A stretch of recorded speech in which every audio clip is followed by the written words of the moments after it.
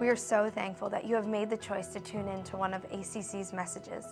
As you're listening and diving into the truths that are being shared, we challenge you.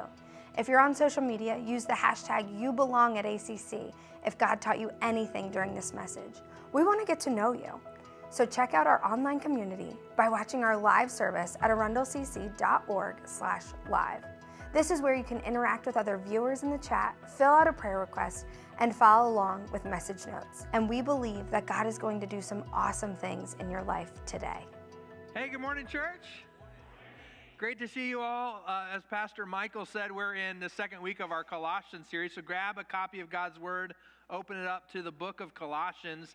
If you don't own a copy of God's Word, we're going to fix that right now. Just reach underneath that chair in front of you, grab that Bible, write your name in it, and take that home with you, all right? So everyone in this room has a Bible. Let's turn together to Colossians. A quick overview. Last week, we introed the book, and a couple quick things that we learned, right? It was written by a guy named Paul, who is radically transformed by God, and he was writing a letter to a church of believers in a town called Colossae. And the book of Colossians is simply that letter that we get to read. What was Paul communicating to this group of believers? And remember, that letter in chapter 4, it says to take this letter and pass it on to other churches so they can read it also. And so here we are. We're going to read that letter together over this series. And today we're going to read through Colossians chapter 1, verses 3 through 8. I hope that you can grab the content from these verses, understand what Paul's trying to communicate. In fact, let's look at the very first verse together of this Colossians 3, chapter 1, verse 3. And here's what it says. Paul says, we always pray for you. When he says we, he's talking about Timothy and him, right? He opens up the letter saying, this letter is from Paul and Timothy. So he says, we, Paul and Timothy, we always pray for you, and we give thanks to God, the Father of our Lord Jesus Christ. Now, what's interesting about this very first sentence after he introduces himself as the author of the letter, where is Paul when he's writing this letter to the church in Colossae? Right? If you don't know this, he's in prison. He's sitting in jail because of his faith. And I don't know about you, but my pride, if I were writing a letter to people and I was sitting in jail, I might like to make the letter about me a little bit. So I'd be like, hey, here's a letter from Matt. I'm sitting here in prison because I was sharing the gospel with y'all. You know, like I'd find a way to make it about me because that's just, my sin nature. And yours, don't look at me like that. You do the same thing, right?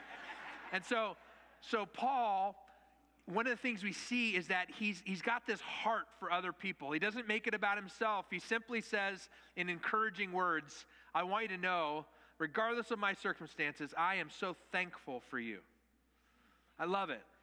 And so as soon as he encourages them with these words of thankfulness, he gets into what these next verses 4 through 8. And what we're going to see in these verses today is that there's something about the gospel that is deeper than sometimes we think. Oftentimes, if I were to ask you about the process of evangelism, which is simply the process of sharing your faith with other people, right? Sharing the good news, most of us think about sharing the gospel as a one-step or two-step process, right? Well, first step, you open your mouth and you share the good news with people. And then second step, hopefully they accept it. And you're like, aha. You clean your hands, you're like, oh, thank God, hallelujah, and you move on to the next person. But Paul is trying to simply say the gospel is an endurance sport. I want you to think about this from the perspective of the Olympics. How many of you have tuned in and watched a few of the Olympic events these last couple weeks? I know today is closing ceremonies. It's all done. USA, more gold or more medals than any other country. Is that awesome? Yeah, go USA. But how many of you enjoy watching like swimming events? Any swimming event people? How about track, like the running? Well, you'll notice that in both swimming and track type events, there's two very different style events. There's your sprinting events, where you're going a short distance and the runner or the swimmer, right, the moment they get in the water, the moment they start running, they're going to go as fast as they can, give it everything they got because they're sprinting to the end. But then you have more of your endurance events, right, where the buzzer goes off and you realize I got to go back and forth across the spool 40 times, so I can't give it everything I got. I got to save some steam. I got to understand there's a process here. Well, here's my point. The process of evangelism that Paul's going to show us here in these verses in Colossians, it's not a sprint. You don't just go up to your buddy and be like, hey, Jesus loves you. All right, peace out. See you later. I did my thing, right? And it's awesome to tell people that Jesus loves them. But there's some other parts to the cycle. There's other parts to the follow-up. There's other parts to the what comes next. And so Paul's going to explore that with us in this letter, and we get to see that together. It's kind of like teaching a man to fish versus giving him a fish, cooking him up a fish dinner. We have the opportunity to teach others the gospel, not just to share the gospel, but to show it, to teach it, and to make it an endurance repeating cycle. So let's look at this cycle together. I got 4 things that we're going to see in these passages, what I call the cycle of the gospel. And as far as verses go, I'm going to go a little out of order between verses 4 through 8. I'm going to skip around a little bit, but let's start with the first cycle of the gospel. It's this: hearing. The first part of the gospel is someone's got to hear it. Someone's got to hear the name of Jesus. They've got to understand that Jesus is part of this cycle. And so we got to use our mouths, and they got to hear it. It says in Colossians 1, the second part of verse 5, it says about the people in Colossae, you have had this expectation. We were just talking about a little bit earlier in verse 5, this confident hope. You've had this expectation ever since you first what? Heard. Ever since you first heard the truth of the good news. This process in the church's life, the church in Colossae, the believers there, it all started with the very first stage of this cycle, which was hearing the truth of the good news. That's where it starts. And I love, by the way, that Paul says the truth of the good news with a capital G and a capital N on good news. I mean, there's something, we all have experienced good news before, right? You probably heard someone, maybe you've said some of these things before. You get a friend together, you say, hey, good news. I'm getting married. Good news. We're having a baby. Good news. I won the lottery. Good news. We bought a house. Good news. I hit a personal record. Good news. I lost 20 pounds. Good news. And we like to share good news, and all that news is great. That all sounds great to me. Those are things I'd rejoice with you, I'd celebrate. That's awesome that thing happened. But there's something unique about the good news that Paul's talking about. It's a capital G, capital N good news. This is good news that doesn't run out. Listen, you buy a house, that's pretty awesome. It's an exciting moment, but the fun of that, the excitement kind of wears off when that first mortgage payment is due, right? And so eventually, that had a baby, you got to take it home now and change diapers. You got to there's something about the good news that comes through Jesus that's unique. And Paul is saying, listen, you first heard about this good news, and that's that cycle beginning, this part called hearing. It says in Romans chapter 10, which is another letter that Paul wrote, verse 17, it says, so faith comes from hearing. That is, hearing the good news about Christ. We can't get away from this stage, this part of the cycle of the gospel. You've got to start with somebody hearing the good news. Have you guys heard of this guy named St. Francis of Assisi? Historical Catholic saint, St. Francis. I don't know the guy personally, so I can't. But St. Francis has a quote that is often ascribed to his name. A lot of people say that St. Francis has said, and you probably heard this before, preach the gospel at all times. Some of you already know where I'm going, right? And if necessary, use words. Have you heard that before? Preach the gospel at all times, and if necessary, use words.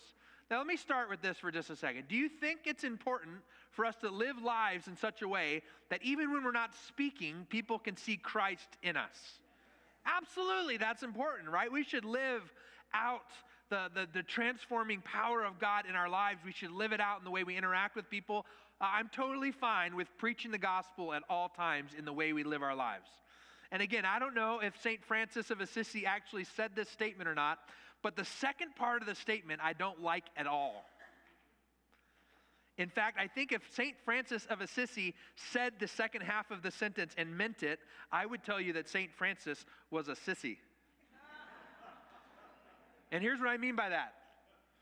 Sometimes we use that quote as a cop-out for not opening our mouth and sharing the name of Jesus with other people. You can certainly preach the gospel with your life, but at some point, it's not if necessary. No, it is always necessary to open up your mouth and tell people with your mouth the good news of Jesus.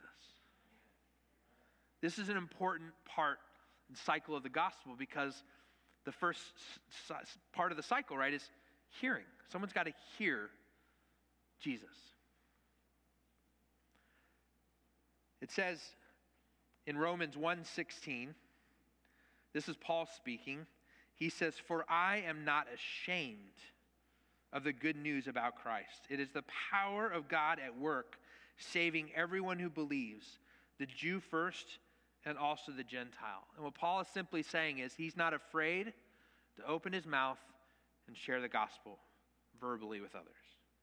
And I hope that we're a church that's not ashamed of the gospel. You got to ask yourself, when was the last time that somebody heard the good news of the gospel because your mouth was sharing it? When was the last time you shared the gospel? You said, hey, good news. Not good news, I had a baby. Not good news, I bought a house, but good news. Hey, good news, friend. God loves you so much, he sent his son Jesus to die on the cross for you. When was the last time you used your mouth to share? And some of you are like, hey, I'm not ashamed of the gospel. You got to ask yourself, when was the last time you shared it? And maybe you'll find that there's a little bit more timidity there than you realize. Paul's simply saying he's not ashamed of the gospel. And we read so much of the New Testament as Paul out there opening his mouth and making sure to share the gospel so that other people hear it. Because that's where the gospel starts. It starts with hearing.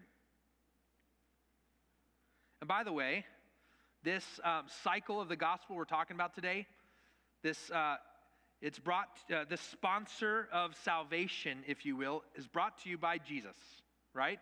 Jesus is the one who makes this whole cycle possible. There is no good news without Jesus. Paul knows that. I'm hoping you understand that without me getting into that. Jesus is the reason there is good news. And so we got to open our mouth and share the good news of Jesus with others. We want them to hear it. So hearing. All right, number 2 is believing. Believing is the next part of this cycle. We say it so that other people can hear it, and then whether or not, once they hear it, they get to decide what they're going to do with what they've heard. It says in Colossians 1, verses 4 and 5, this is Paul. Again, he says, "For we have heard of your faith in Christ Jesus and your love for all of God's people, which come from your confident hope of what God has reserved in heaven for you." And then he finishes again with that last part of verse 5. "You have had this expectation ever since you first heard the truth of the good news." Simply what he's saying is, guess what? You heard it. And then what I'm really excited about is you heard it and then you believed it. Ever since you first heard it, you've had this confident hope. You've believed it. You trusted in this gospel. You see, what's interesting about this telling of the story is that it sounds like the church in Colossae, when they heard the gospel, they believed it immediately. At least almost immediately. It doesn't seem like there was this big process. It says, from when you first heard it, you accepted it. I don't know about you, but I often don't have that kind of luck when I share the gospel with others. How great would it be if every time you told someone that Jesus loved them, they're like, wow, I didn't know that. Let's do this. And that'd be cool, right? But oftentimes we live in a different world, in a different place, in a different time. And oftentimes you share your faith with someone and they hear it and they choose, for whatever reason, not to receive it, not to believe it. And you share your faith with them again, and sometimes some of you in here, I've been sharing my faith with the same person for 40 years, and they still don't believe. The cycle is stuck. at them hearing it, but they're not believing it. Let me encourage you with this thought. You, friend, are not responsible for others' decisions at this point.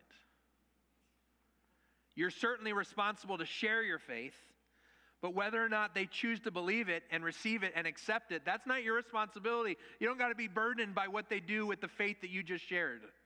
It's their responsibility to take this cycle and choose to believe it. Right, it says in John 3:16, you guys all probably know this verse, "For God so loved the world that he gave his one and only Son, that whoever believes in him shall not perish but have eternal life." What does it say there? That anyone who what? Believes. This is an important step in the process. They've heard the gospel, and now they have to decide whether or not they're going to believe it. Because the saving grace of God, this process of sanctification, of receiving the Holy Spirit and being in right standing before God, it's only available through Jesus, and it's only available through belief in Jesus. And so this is the next step. Someone has to believe it. Now let me clarify for just a moment. There's a big difference between knowing and believing in. I would even say between believing and believing in. It says in Scripture that even Satan and his demons know that God is real. They know that Jesus died on the cross. They were there taunting him the whole time it was happening. They are well aware of the saving work of Jesus on the cross. There's got to be a difference between this knowledge of what Jesus has done and receiving it and accepting it and believing it. The way I like to explain this is there's a passage in the book of Revelation that shows us the beautiful invitation that God gives to every single one of us. It says that Jesus is standing at the door of our heart and he knocks. Jesus says, "I stand at the door and knock." He doesn't kick his way into your life. He doesn't enter in like a SWAT team. You know, he doesn't force anybody to believe in him. You all have the option to do that if you want. He's standing at the door knocking. Now think about it this way. Here's what knowing about Jesus, knowing would be like if someone comes to your door and knocks at the door, right? Your ears process that there's someone knocking at the door, and so you go to the window probably, because no one knocks on our doors anymore, right? You're like, unless they're selling us something. And so you peek out the window and you look out and you see that someone's standing out there. You now know that there's a person at your door and you get to decide what you're going to do about it. You have a knowledge that there is a person on the other side of your door. And so for some of us, what we do is we hide and we turn off all the lights and we are shh. We pretend like we're not home, and that's a knowledge that we haven't received. The alternative, right, would be this kind of belief understanding of Jesus is standing at the door knocking. It'd be like, again, hearing someone at your door knocking, going to the window and seeing, yes, there's someone there. And then you go to the door and you open it and you invite them into your home. You see, that's the difference between knowing and believing. And so the second part of this cycle, once somebody has heard the gospel, they have an opportunity to, someone's knocking at the door. They have the opportunity to open the door and invite Jesus in. Now you might think, well, what kind of, what do I got to know about the person on the other side of the door before I feel comfortable letting them in? Do I got to be like a theology expert before I enter into belief? Do I need to have all the seminary training? Do I need to have been in a church for 7 years before I'm like, all right, I finally get what all this means. I kind of understand how the Bible works. So now I'm ready to believe. Is that what the process looks like, or is it just simply opening the door? The Bible says in Matthew, I think it's in Matthew 17, that in order to enter into belief, all you really need to have is the faith the size of what? A mustard seed. Let's look at what a mustard seed looks like real fast. It's not that big. If you drop this seed on the kitchen floor, it's gone, right? You're not going to find it. It's bummer, right? It's not like a sunflower seed or something bigger. It's a tiny little thing you see right between those two fingers, and yet when you put it in the ground, it kind of looks like a tree, doesn't it? But it's technically a shrub, but it can grow up to 20 feet tall, and this is kind of the mustard plant. Huge, 20 feet tall, all from that little seed. And what Scripture is simply saying is it doesn't take a ton of faith to go into this stage of belief. Here's how I like to understand this. There's an illustration of a professor who is teaching physics to his class. And so he has an illustration where he takes a toy, a little plastic toy, and he ties a string to it, and he tapes the string to the top of a whiteboard.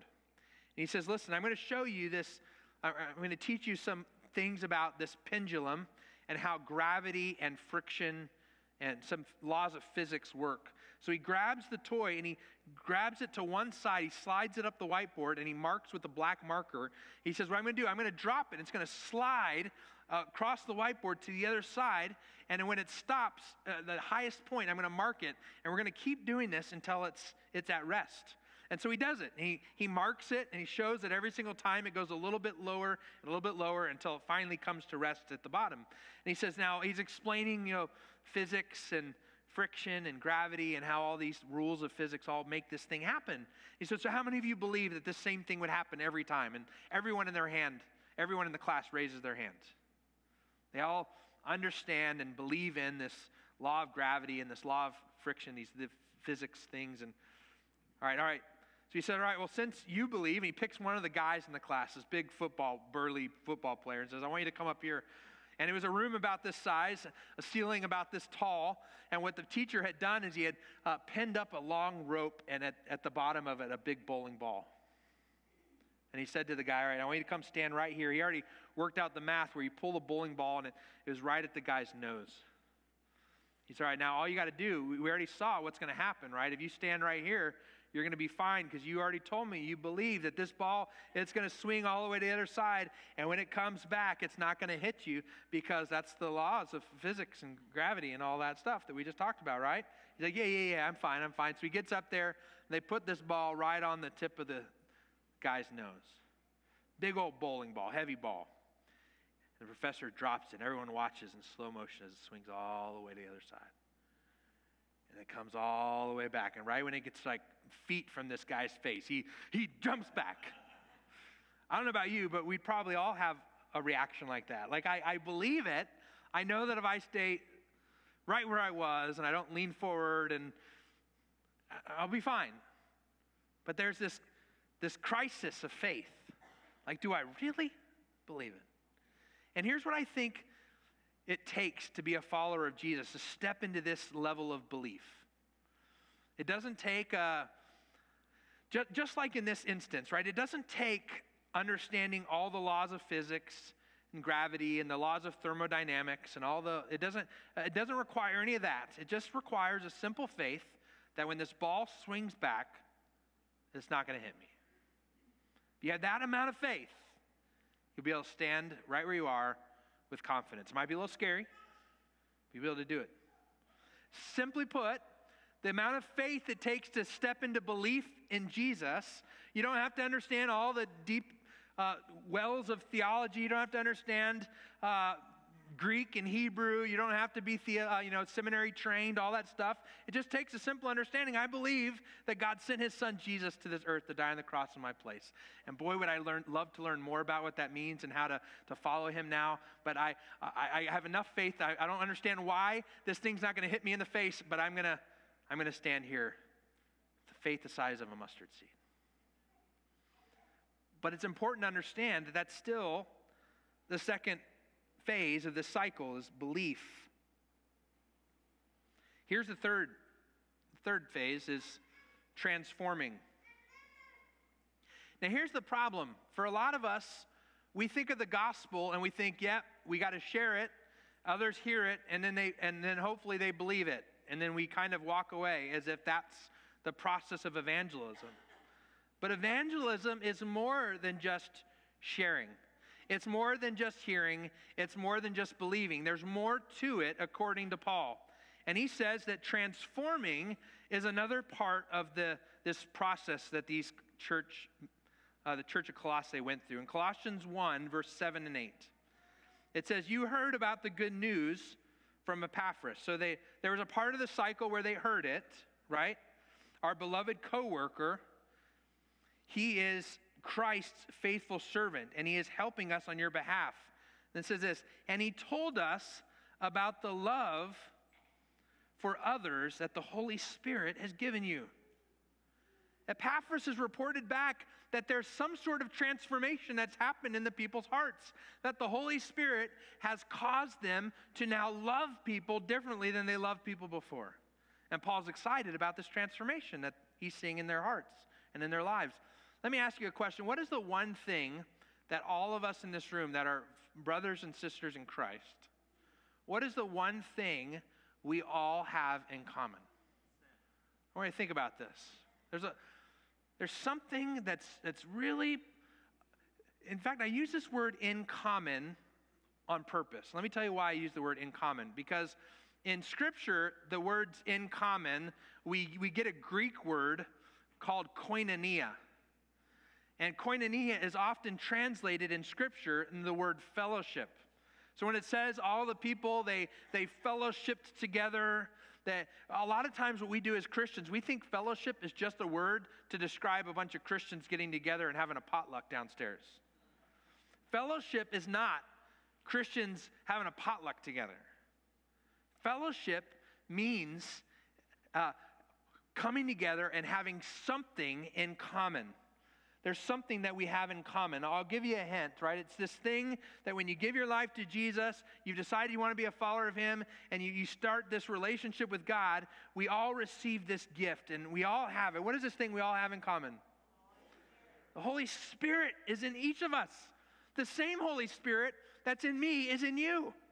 The same Holy Spirit that raised Jesus from the dead is inside each of us, brothers and sisters in Christ. We have the Holy Spirit in common. And Scripture here says that this Holy Spirit, when the people of the church of Colossae, they gave their life to Jesus through belief, they received the Holy Spirit, and it transformed them.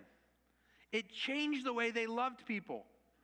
Instead of loving people the way they used to love people, they now love people differently. In fact, if you really think about what is the way we used to love people before Christ, I would say our focus, what does the world say? Who should you look out for? The world says you should look out for number one. Who's number one according to the world? Ourselves. We became, just in our sin nature, the moment we're born, we're really good at loving ourselves. And then Scripture says in Matthew 22, verse 39, when Jesus is talking about the second greatest commandment, he says this, the second is equally important, love your neighbor as yourself. What I love about this concept of loving other people the way I love myself is before Christ, we all became experts on what it looks like to love ourselves. And in a way, that can kind of be a good thing in that you now know better how to love other people now that you've given your life to Jesus. You can now love other people the way you used to love yourself. And so the Holy Spirit is transforming the hearts of the people in Colossae. They now no longer love themselves the most. Their hearts are changed, and they now love people in a new and unique and special way. Another word for transforming, a churchy word, is a word we use called discipleship. Right? Part of this endurance sport called evangelism is walking people through this process of discipleship, helping people become more like Christ. You know, when we are infants, newborns, we rely on other people to feed us, right? If you were just left on your own, you wouldn't be able to eat, and you would starve and die, right? So you require other people to put food in your mouth. But what happens at some point, a parent is going to start teaching their child how to use a spoon or how to use their fingers to grab food and put it in their mouth. And they're eventually going to use a spoon, and before they know it, they're using a knife and they're eating steak, right? The process of discipleship is like that. We have to learn how to feed ourselves. You can't just require the church to do all the feeding for you. You got to learn how to become more like Christ and to feed yourself. And so we have this discipleship program that we're launching this fall. I'm so excited about it. We launched a discipleship program last year as kind of like a beta, and now we're like rolling out the real deal. I want you to know there's 4 parts to it. I'm going to go over this real quick because I'm so excited about it. One of them is simply this Discipleship 101. It's a 13-week course for people who are brand new to faith. They just gave their life to Jesus. They've recently been baptized. They're not quite sure what they believe. They have faith the size of a mustard seed, but they're excited. They're like, I'm willing to stand in front of the ball, but I don't understand any of this stuff. Discipleship 101 is a 13-week course that helps them understand the essential beliefs of following Christ. It's a cool thing. We've been doing that already, but we've improved it, and we're ready to relaunch it in the fall. We also have another part of our discipleship program, which are our growth courses. We've had growth courses before, but we now have a 3-year scope and sequence of different growth courses you can take. We're talking like practical things like how to handle your money or how to have a healthy marriage, but also like biblical growth courses, like how to understand how the Old Testament fits together and what is this book of Isaiah all about. All sorts of growth courses you can take. A third part of this discipleship program are these things called the Go Deeper Weekends. And it's a weekend retreat where you don't go anywhere. You still sleep in your house, but you come here all weekend and you are with other people and you learn how to study God's word in a deeper way. We're going to offer that 2 times per year going forward, where you can learn, like, listen, I read God's word. I don't really know what to get out of it. I don't understand what I'm reading. Come to a Go Deeper Weekend. We'll teach you how to study the word of God. And the fourth thing is probably the thing I'm most excited about. We're going to be offering an apologetics certificate for people who really want to go deep in their discipleship, really want to understand brand new things about their faith they've never seen before, want to be able to share their faith in a really practical way and answer questions that other people have. It's a 3-part thing that if you do it all in a row, it takes about a year. If you want to do it out of order and take 3 years to do it, you can do that. But at the end of it, you'll get an apologetic certificate. And that's all part of our discipleship program. And all 4 of those things, why do we do that as a church? Because God has not called us in the Great Commission. He hasn't called us to be a church that goes out and makes new converts. He didn't say, go out into all the world and tell people the good news of Jesus, and as soon as they believe, run away from them and go tell someone else. That's not what he said. He said, go out into all the world and make what? Disciples, which is an endurance sport. It takes time. It takes work. It's not easy work. The Bible doesn't say go out and make new converts. It doesn't say go out and make Bible trivia masters. It doesn't say go out and make people who like to raise their hands and worship. It says go out and make disciples. And so as a church, we take that seriously. We want to be a place where people are able to be discipled, and we want to teach you in this process of evangelism, these cycles of the gospel, how to disciple other people. Because transforming is an important part of this process.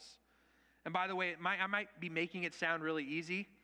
The Bible says in Luke 9, it says, Jesus said to the crowd, if any of you plans to be my follower, you must give up your way and take up your cross daily and follow me. It is not easy to be a disciple of Jesus. And so the work that we have in front of us is hard work. It's an endurance sport, right? All right, here's the 4th part of this cycle of the gospel is repeating. Repeating. Can you guys picture a moment where you've walked up to like a pond on a really clear, calm day? There's no one out in the water. There's no ducks in the pond. It's just the water is like glass. Can you picture a moment where water's been like glass? And you can go up to it and see your reflection in it? What do you do in a moment like that?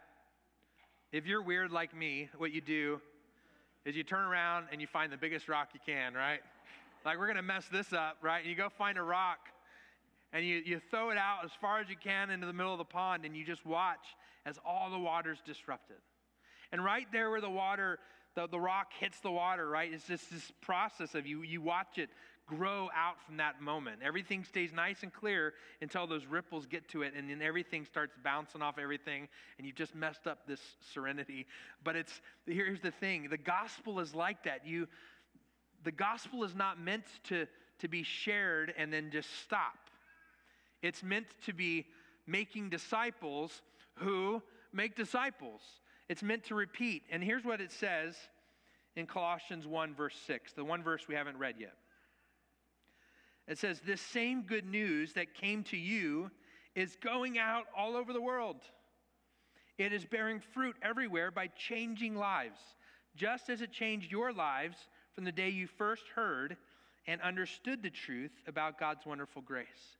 You see there in verse 6, it says that first you heard it, and then it changed your life. So there's the belief and the transformation. And now he's saying, and by the way, that good news is going out all over the world. The gospel is spreading. It's being repeated. Think about this for a moment. Just a real quick word picture. If each of you in this church, if each of us went out this week and we shared our faith with one person who received it, who believed. If each of us, and I know it's not that easy, let's imagine that it is. If each of us went and shared our faith with one person who accepted it and received Jesus into their life, this church would double in size next Sunday.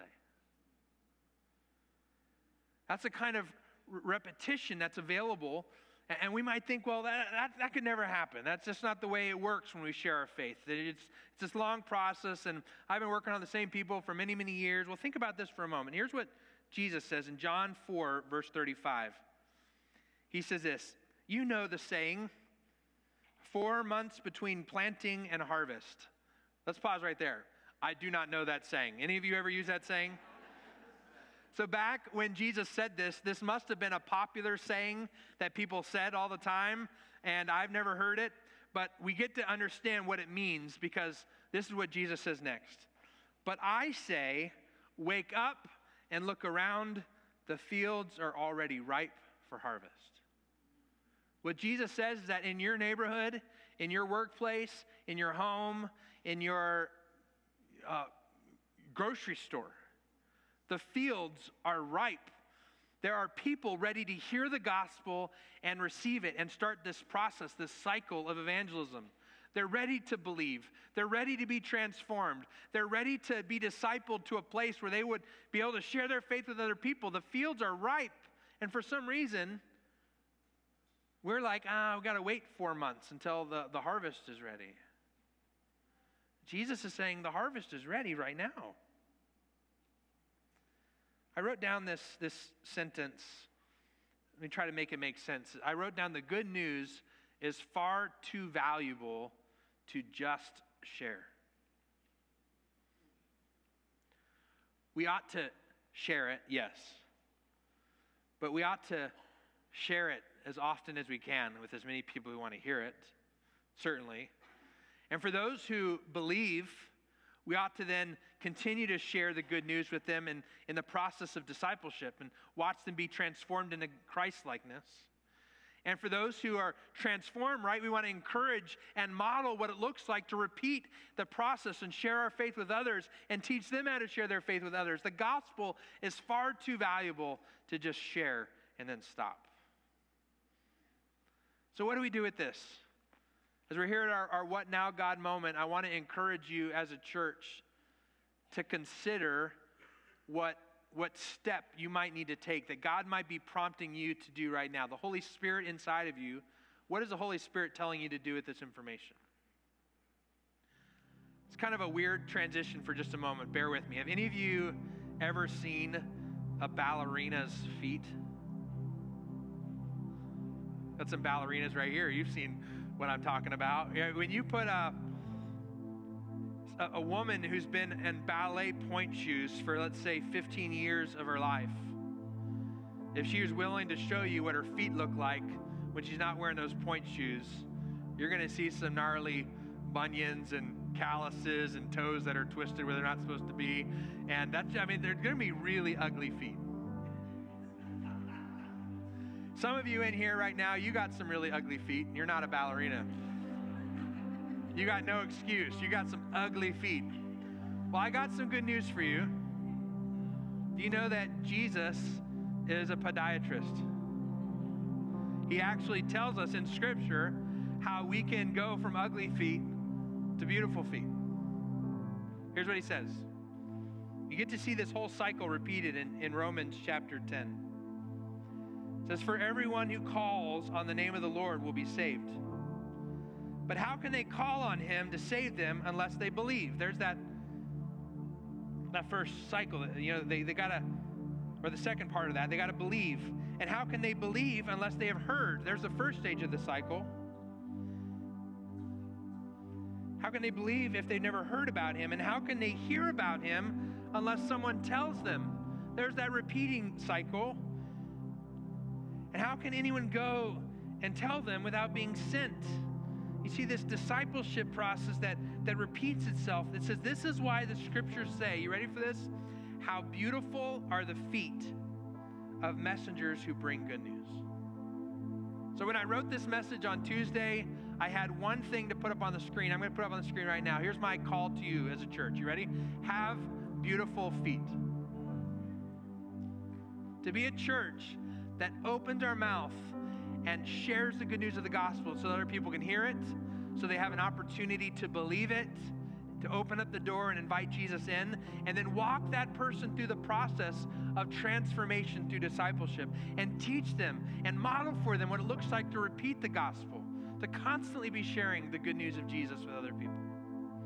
Be a person with beautiful feet. Now, last night, God asked me to do something a little different. And so I'm going to be obedient to that. And I've told our staff I'm going to do something a little different at the end of this message today. And here's what I want to do. If you're in this room right now and you've been called into vocational ministry, in other words, God is putting a calling on your life that you're supposed to serve him full-time as a career. Maybe it's in a church, maybe it's in a ministry organization, maybe it's as a missionary. I don't know what it looks like, but if you feel like God has called you into ministry, is putting a calling on your life to serve in a ministry, in just a moment, I'm going to ask you to stand wherever you are. And maybe some of you in the room, you're already serving in ministry full-time. That's already your calling. I'm going to have you stand too, because you're running that calling. And here's the unique one. If you're not sure, maybe some of you are like, I'm not quite ready to make that commitment, but I feel like God certainly put that idea on my heart before. It's something I'm praying through. It's something I'm considering. I want you to stand up too. And so those are your three options. If God's called you, by the way, before you stand up, he's called every single one of us into gospel ministry. Nobody in here gets an out because you don't get paid for it. All of us are called to share the gospel. But specifically, if God's calling you to serve him vocationally in a full or part-time capacity as part of your career, you're not sure about it or you're already doing it, would you stand up right where you are right now? I want to have a chance to pray with you and pray over you.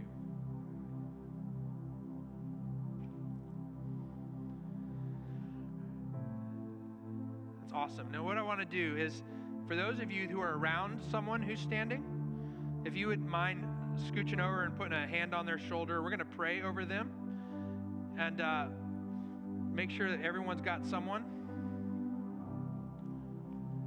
We're just going to pray for wisdom for those who need it. Pray for courage and boldness for those who have already accepted that calling, that they'd be moving into it, and for endurance for those who are already living it. All right, let's pray together. God, we thank you right now for those who are standing that aren't quite sure about their calling. They're not sure if you're calling them into ministry, but you've put a hint in their mind. Your spirit is tugging them maybe in that direction. They're really seeking wisdom and clarity right now. Father, I pray that you would bring them that clarity, that your Holy Spirit would give them a very clear direction, that they would understand what it looks like if you're calling them into ministry, that they would see that clearly. God, for those who are in this room right now who have received that call, they haven't stepped into that role yet, but you have already given them a very clear direction that they're meant to serve you vocationally with their lives. Would you give them all the courage that they need?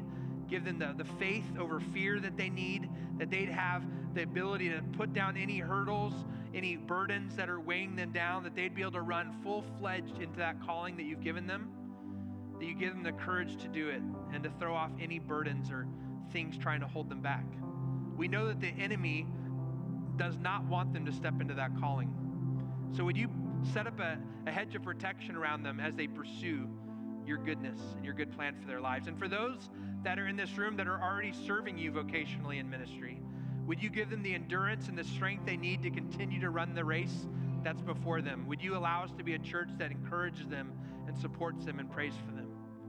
God, we thank you so much for the opportunity we have as a church to be a church that releases people into this world to do ministry.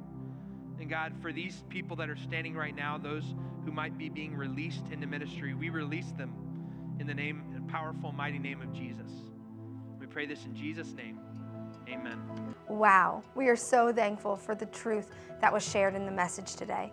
Please know that we as a church are praying that what you have learned today and the truths that God has put deep into your heart will manifest and grow into something amazing. You can experience that with other believers at ACC on Sunday mornings at 710 Aquahart Road. And remember, you belong at ACC.